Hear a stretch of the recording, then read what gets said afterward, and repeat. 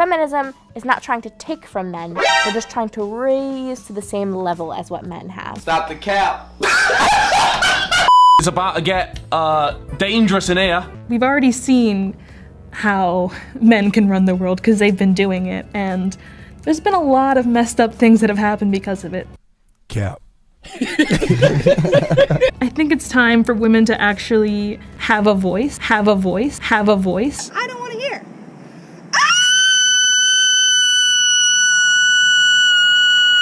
It is what it is. Feminism literally just means you believe in equality of the sexes. I swear to God, I don't care. To me,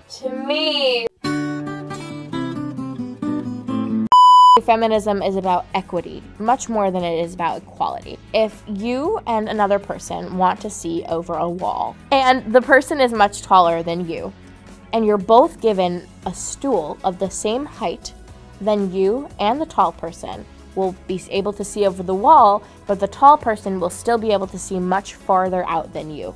That's equality. You're both given the same share, but one person is still always going to have more than you. Equity, on the other hand, is the notion that you would be given a higher stool because you're shorter or you have less opportunity. At the end, you're both the same height. Whoa, whoa, whoa, whoa, whoa, whoa.